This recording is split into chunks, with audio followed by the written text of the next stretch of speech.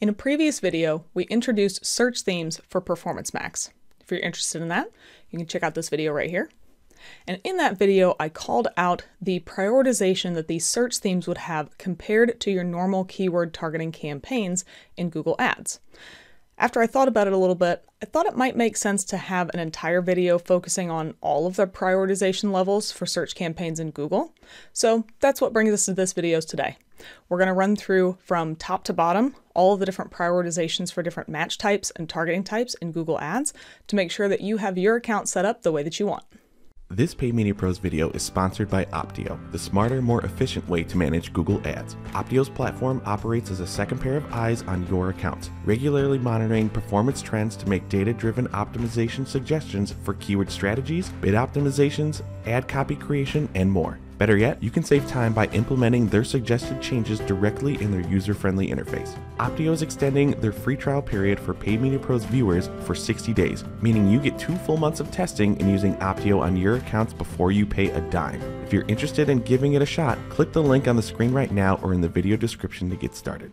I'm going to be walking through multiple different stages of the same graphic from Google Ads that's going to show us how each of these different keyword types are being prioritized. And I left the visual representation of priority visible throughout this whole slide. So at the top, you can see that it is top priority. At the bottom, it is the lowest priority. Pretty simple to follow. The first and highest priority is going to be exact match keywords that are identical to the search. So any keyword that you have that is exact match and matches perfectly to the search term that's being typed in is going to have the highest priority of any type of keyword in your account. Nothing will outrank it, and there are very few exceptions of when that will not show.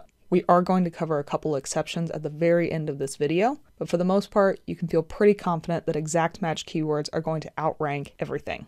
The next level is going to be phrase and broad match keywords or search themes that are identical to the search. And the example that they use here is around skydiving licenses. They're going to use that for the entirety of this graphic. But here the search term skydiving license will match for the Performance Max search theme of skydiving license when it's a perfect match, but that will be equally as eligible as the phrase keyword skydiving. This is a bit of good news for anybody who's worried about Performance Max search themes stealing volume from phrase and broad match search terms. Those would have to match identically, and the phrase match has a little bit more wiggle room in there since it only has skydiving. This is the section of the graphic that I highlighted in that Performance Max search themes video, and depending on how you want to have your search terms mapped into your search campaigns versus Performance Max campaigns, make sure that you have negative keywords and match types set up appropriately so that you can always prioritize search keywords versus Performance Max search themes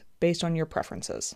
Now, beyond exact, phrase, and search themes, we start getting into AI or artificial intelligence-based keyword prioritization. This is where Google starts to use their machine learning to make decisions about which terms or targeting options each search term should trigger in your account. So here they use an example of skydiving certifications near me. Let's assume that that could match to multiple different ad groups, some of which being skydiving license or skydiving courses for beginners. Based on Google's AI, it believes that skydiving courses for beginners is less relevant to skydiving certifications near me than skydiving license, because license has a closer tie to the phrase certifications near me. Let's take a little bit of a deeper dive into the AI section. Here, Google says that if your keywords are not identical to a search term, their AI-based prioritization will ensure that only the most relevant broad match keywords are matched to a search term. Gotta love that they use broad match all the time since they're such fans of it. But that the relevance is determined by the meaning of the search, all of the keywords in the ad group, and landing pages within the ad group. So it's not just the search term and any other user behavior that Google is using for this. It also takes into account any of the other keywords and your landing page copy that you have in here to determine which is going to be the best choice. They elaborate a little bit more on a further example in the green chart, again, using skydiving certifications near me. And here they explain, and even though advanced skydiving courses might lean more into an advanced user, somebody who's trying to get a certificate, a course is not nearly as closely tied to a license as a certification. So depending on all of these different inputs, Google will make a choice using its AI to match which of your terms is most relevant to the search term.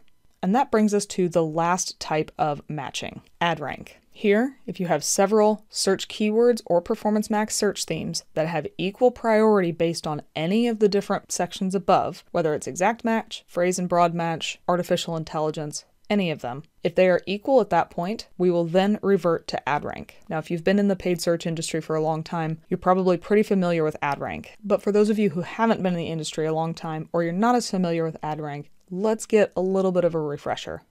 Ad rank is used to determine your ad position, or whether your ads will show at all, and it is calculated using your bid amount, auction time ad quality, including those metrics that make up your quality score, like expected click-through rate, ad relevance, and landing page experience, the ad rank thresholds, the competitiveness of an auction, the context of the person's search, and the expected impact of assets and other ad formats. Now that's a lot, but what that means is that ad rank is basically the culmination of all of the inputs that you've had on your side, the ad itself, your bid amount, as well as all the external factors, like the user's search intent and behavior, and your competitor's ad rank, and then decides where you show up in the auction. This is calculated every time your ad is eligible for an auction, but it's only going to be the determining factor in prioritization within your account when all other metrics are equal.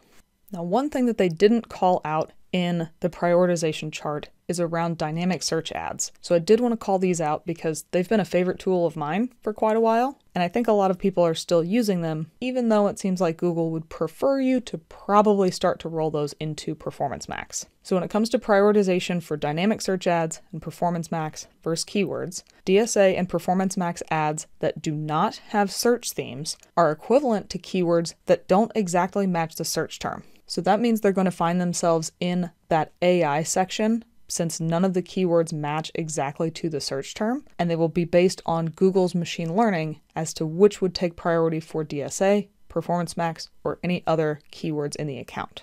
So if a keyword isn't an exact match to the search term, DSA and Performance Max are going to be ranked based on ad rank in comparison to other search keywords. So DSA and Performance Max without search themes is going to go directly to the bottom of that chart and revert to ad rank for the prioritization. As we've said in the previous video, Performance Max campaigns with search themes included will be that second tier of prioritization where phrase and broad match exist. Now to close out, there are a few exceptions that I teased earlier in the video. One reason that your account might not follow this prioritization chart is if you have a campaign that's limited by budget. Let's say that you are following what's probably an outdated campaign structure where you have the exact match version of a keyword in one campaign and you have a broad match version of that keyword in a second campaign. In all instances, your exact match keyword should be the one that is triggered, but if that campaign budget is limited and you're running out of budget, Google will likely send the traffic to the broad match keyword since your campaign is limited in exact match.